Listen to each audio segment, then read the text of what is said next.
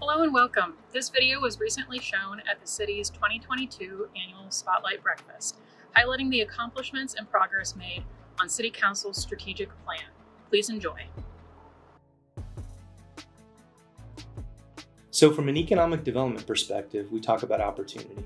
And in most cases, opportunity comes down to available land. And as you look across the city, we, the city, don't own a great deal of property. And what makes the municipal airport uniquely positioned is we've got available land out there. Of course, to develop it, we found ourselves with a problem. And in that problem was a mountain of dirt.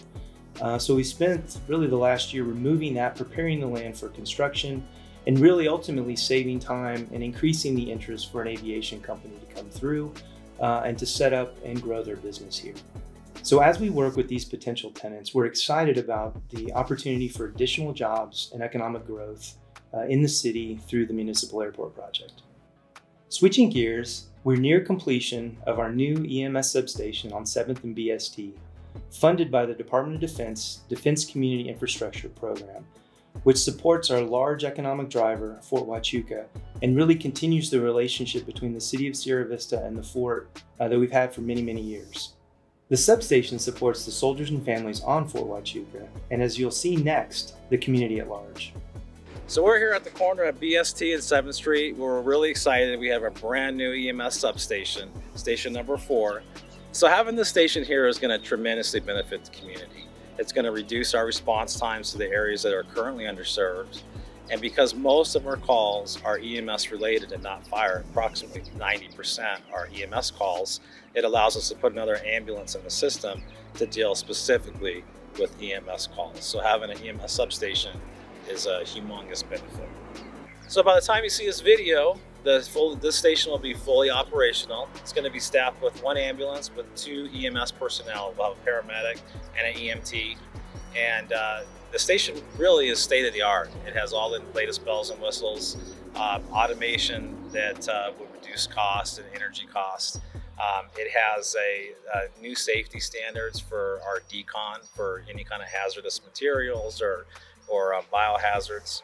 The personnel will be here 24/7. There is a kitchen area for cooking and a nice bunk area for them to sleep at night in between calls. And we're really looking forward to it. It's a beautiful station. Revitalizing the West End continues to be a key focus of the City Council and staff. Looking back on the past year, it's exciting to see the significant progress we've made, but there's still a lot of work in front of us. Revitalizing a business district or a neighborhood is not a single event. Rather, it's an ongoing process, and we look forward to continuing our efforts working hand in hand with the community. The most dramatic change this past year was the transformation of Fry Boulevard into a walkable, bikeable street that's visually appealing. It's also a much safer street that's easier to navigate. We appreciate everyone's patience and understanding during the construction, especially the businesses that were impacted. We did our best to minimize the disruption, keep the lines of communication open and flowing, and a special thanks goes to our West End Commission for making the grand opening ceremony event such a great success. The template's been set for future phases. The next phase will be along North Garden Avenue from Fry Boulevard to Buffalo Soldier Trail. Much like Fry, there'll be landscape areas with trees and shrubs along its borders to help soften the streetscape. Wider sidewalks will connect with our community pathways that link our neighborhoods and parks together.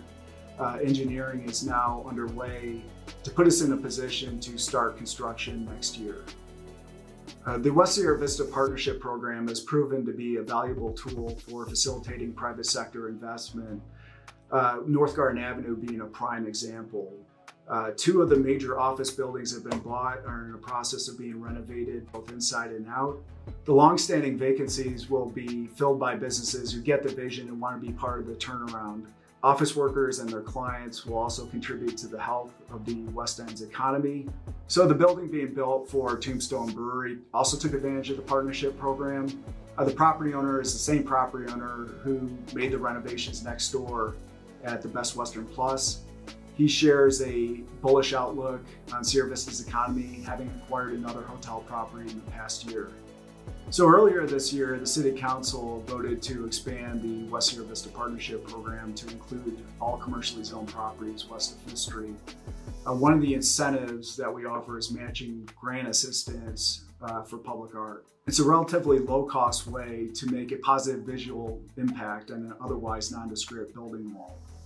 You may have noticed that new murals were added to We Frame It and the West End Health Center, who took advantage of the grant program.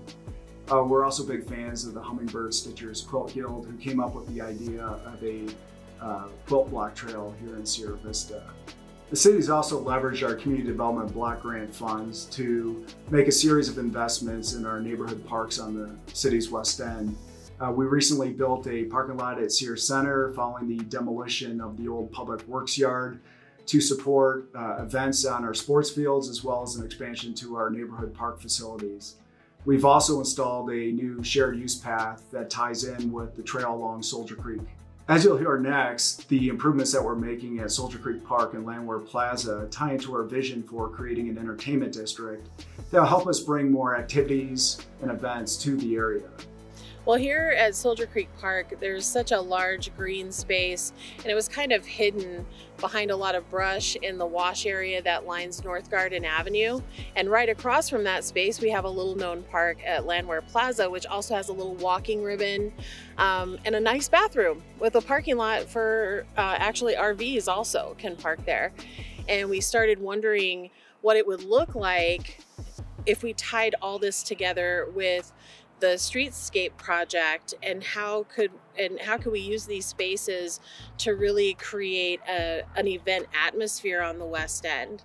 And so with talking to my partners in economic development, public works, community development, we really started to imagine what things could look like and what we really needed. And what we needed was like a large park space. Well, we didn't have a large park that could host events. So we kind of looked at it as a deconstructed large park that we could make some pretty significant improvements and tie them together by closing the street at Taylor and on the north side of Landwehr Plaza, and use this entire space as one park area. We have a high side of the area that all the brush was cleared off, and we were able to make a walking ribbon up there. So you're seeing the park expansion kind of take place onto the upper side. One of the most popular requests that we get are splash pads. And so we are looking at that top section to see if that would be a great potential site for that as well. And I really think that would round out a beautiful family atmosphere that would attract a lot of attention into this area. And it would also tie it directly into the streetscape project that is going to be attached from Fry Boulevard and come north down North Garden, right here to these beautiful park areas. From the top side, if you looked over to the west side toward Fort Huachuca and you see our other little Landwehr area, that little ribbon is a perfect place for a potential food truck park in the future. The Parks Department will be working on that this year as well. We want to do in connection with the construction of the streetscape project, so that at the end of that, you would be looking at an entire project completed. And that would tie everything in from our Fry Boulevard into our North Garden area and just create a wonderful place for people to hang out, have events, and get together as a community. The Avenida Escuela extension project has actually appeared on the city's long-range plans for 20 to 30 years, including the traffic circulation plans. It's an important project because right now the ball field area is kind of isolated off by itself. And this will establish an important connection to other major roadways, including down by Walmart. The construction of Walmart about 15 years ago provided some momentum to get the Avenida Escuela construction project started. Principally, what it did is it provided the first segment of the roadway up past Walmart, and then Walmart also agreed to contribute 50% of the cost of the bridge over to the Domingo Paez Sports Complex. That was huge in being able to fund the project and help get us started. Now, in addition to providing an important connection to area roadways, the Avenida Escuela extension project is going to provide a vital link for the city's sports tourism projects. Next, you'll hear a little bit more about the city's sports tourism efforts and how this project will facilitate tournaments and events. The way that sports tourism got started was really a quite natural process. We really took a look at what our volunteer organizations were already doing, what our community was doing, and we tried to figure out what was a way for us to be able to provide some services that would allow them to do more of it. So we took a look at all of the fields, and we found that a lot of them had a lot of uneven surfaces. There was poor compaction, poor drainage, would have a lot of standing water. And so we worked with our wonderful park maintenance team who came up with an idea of how to turn the fields into nice fields that needed some work into beautiful tournament ready fields within a 90-day plan. So in 2018, our leagues really started, kind of turning up the volume on hosting tournaments here, and it started with our summer Little League baseball and softball. So we have Little League baseball in town and Little League ponytail softball, and they were awarded several tournaments at the district level and at the state level in Sierra Vista beginning in 2018. Prior to 2018, the few years before, there really weren't any tournaments here because our fields were not considered tournament quality fields. By turning that around, it gave them the opportunity to do that. And so between the years of just 2018 through 2021, we've seen over a $3.3 million economic impact right here in Sierra Vista, even through a pandemic, because we are able to bring people into Sierra Vista. And that's really what sports tourism is. It's a way to use sports to bring people into our communities that then support our, our business industry. And so we were very grateful to them. They seem to love it too. It helps them bring awareness to their sport.